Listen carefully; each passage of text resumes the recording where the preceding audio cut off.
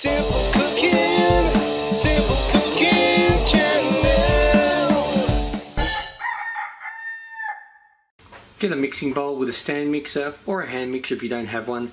Chuck in about 125 grams of butter. Then add half a cup granulated sugar and half a cup of firmly packed brown sugar. Now we want to beat this until it's pale and fluffy.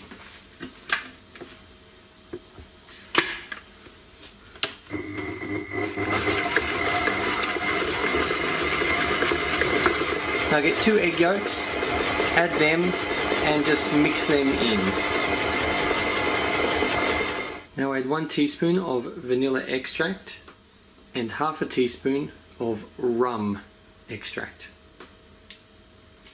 Then add 2/3 of a cup of eggnog. Now just mix this on low. Now add about anywhere from half a teaspoon to a teaspoon of ground nutmeg.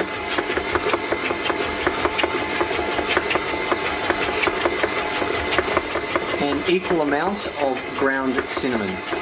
So if you put in half a teaspoon of ground nutmeg, put in half a teaspoon of ground cinnamon.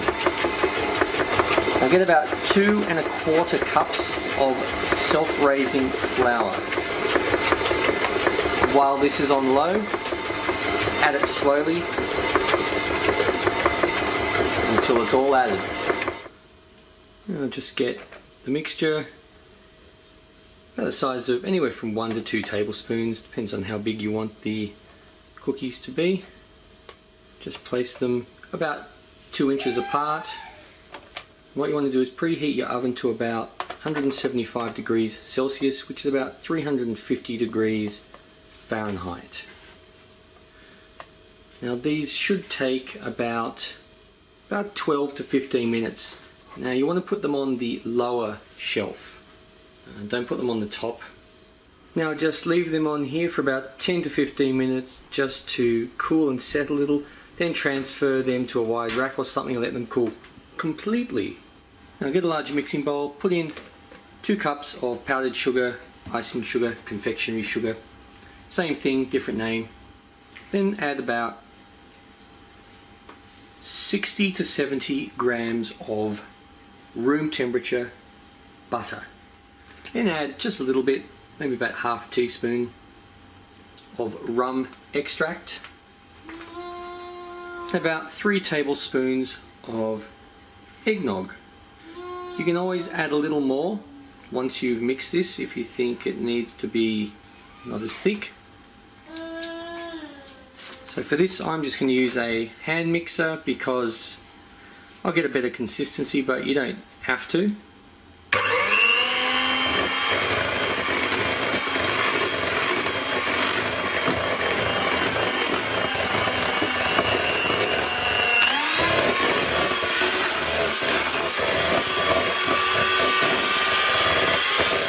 Right, get your cookies, get the frosting, put it over the top, however much you want, however thick you want it.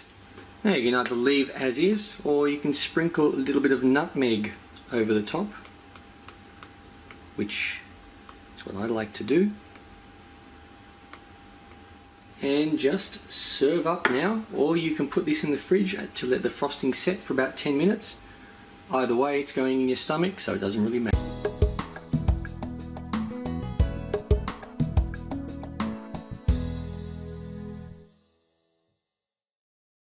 Simple Cooking, Simple Cooking.